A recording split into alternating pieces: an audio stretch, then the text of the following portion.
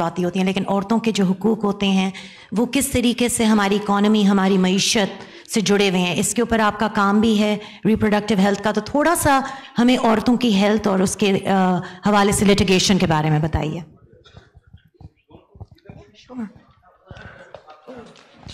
ये चल रहा है, अगर मैं यहाँ से ज़्यादा कंफर्टेबल होंगी।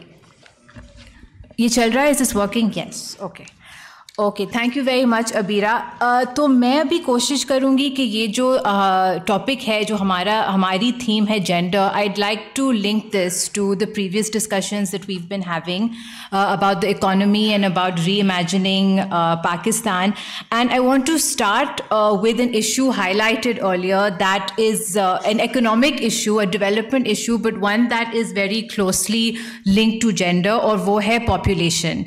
यहाँ पर भी जो कुछ इस्टीम्ड इकोनॉमिस्ट बैठे हैं उन्होंने ये हाईलाइट किया है कि एक जो पॉपुलेशन एक्सप्लोजन है, that is one of the biggest and some might say the biggest challenge facing Pakistan right now, because Pakistan has the fastest growing population in all of South Asia.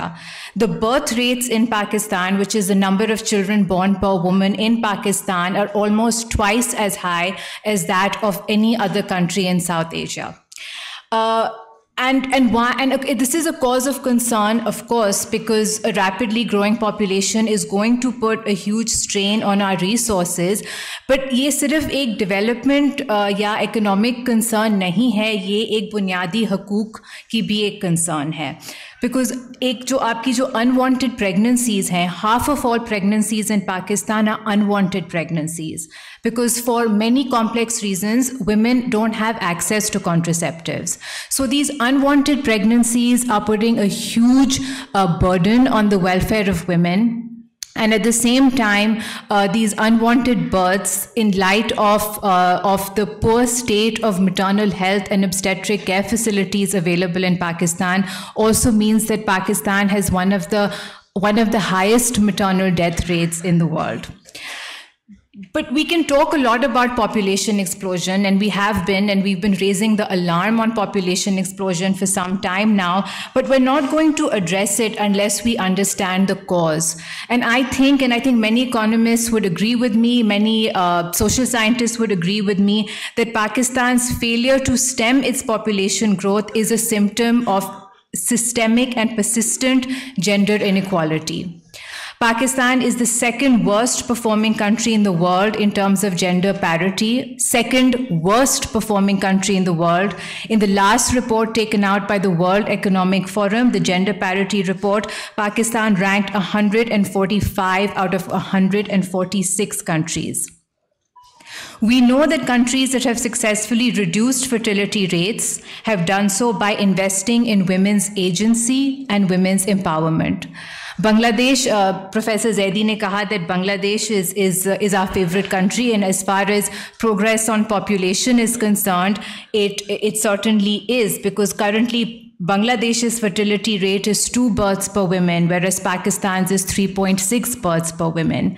But Bangladesh's investment in women's agency and gender empowerment far surpasses that of Pakistan. Bangladesh has one of the lowest gender wage gaps in the world. Its gender wage gap, wages between men and women, is lower than that of some countries in Western Europe. And at the same time, currently, and actually for many years now, there are more girls than boys attending secondary schools in Bangladesh. And these indicators are the causes behind Bangladesh's low fertility rates as well. So to address population explosion, our state must adopt policies and programs that promote women's agency and decision-making capabilities. But we have to acknowledge that there are deep barriers to achieving this, to actually attaining this investment.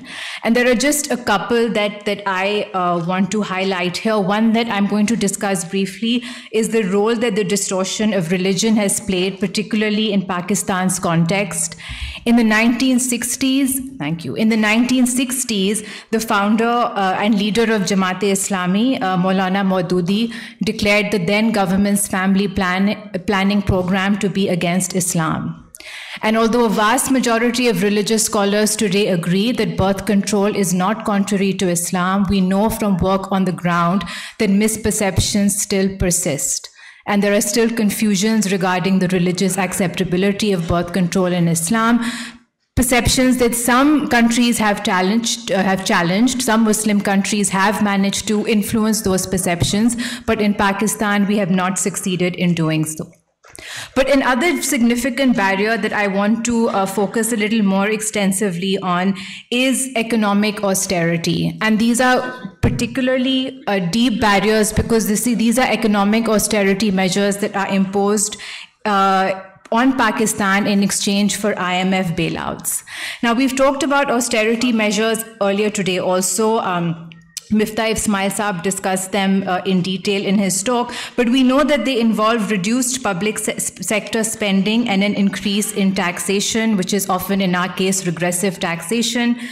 And the impact of IMF-backed austerity measures on women in other countries who have been in an IMF program like Pakistan is now well documented.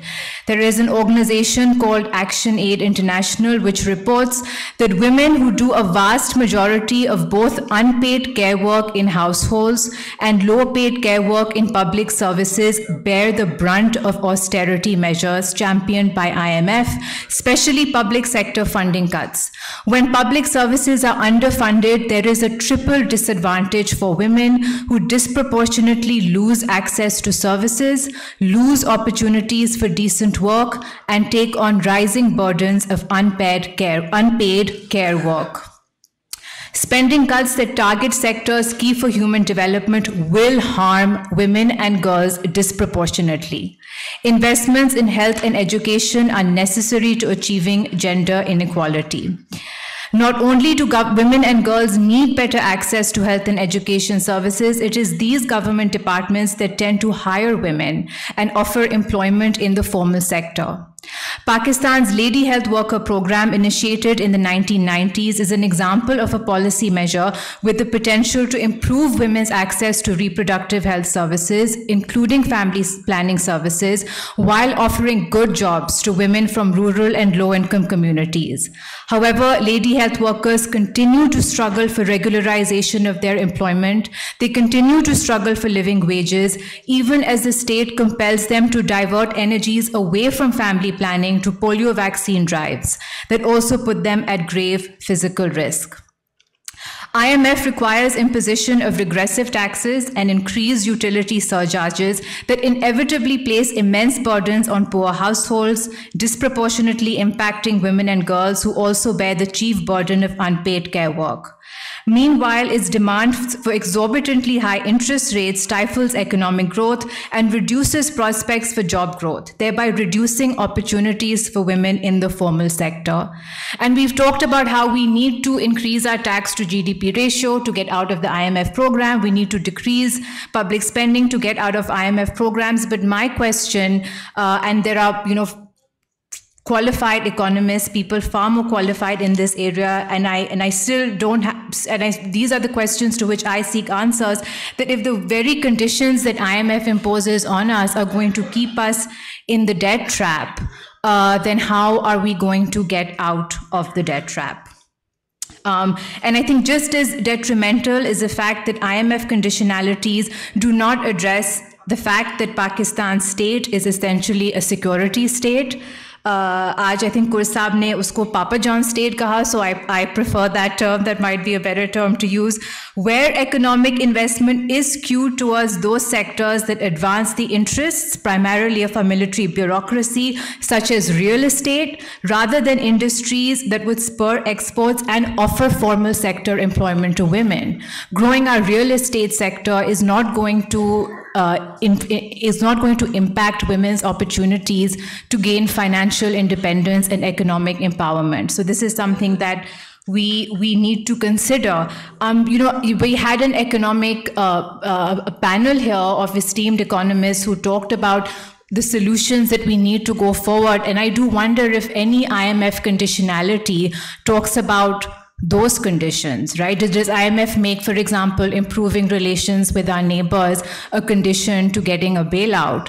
Akbar Zaidi साहब ने कहा कि हम दोस्ती नहीं कर सकते Iran से क्योंकि IMF फिर हमें शायद लोन ना देगा, लेकिन हम उनसे माशी ताल्लुकात फॉर्मल नहीं बना सकते क्योंकि वरना हमें लोन नहीं देगा. But then I do wonder that we don't have formal economic relations with Iran, but everybody knows that smuggling is happening rampantly. So is decrease of that ever made a conditionality during IMF talks? I'd like to be a fly on the wall.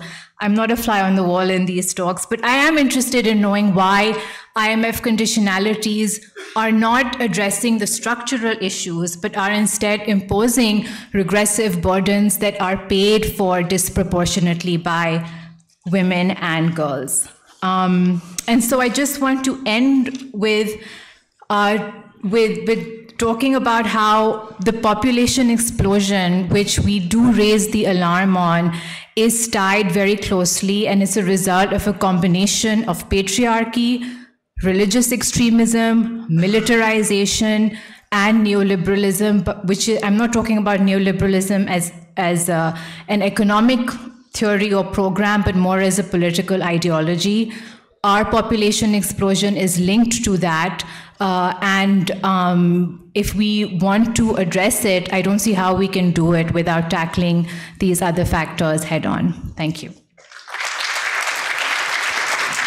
Thank you so much, Sara. The issue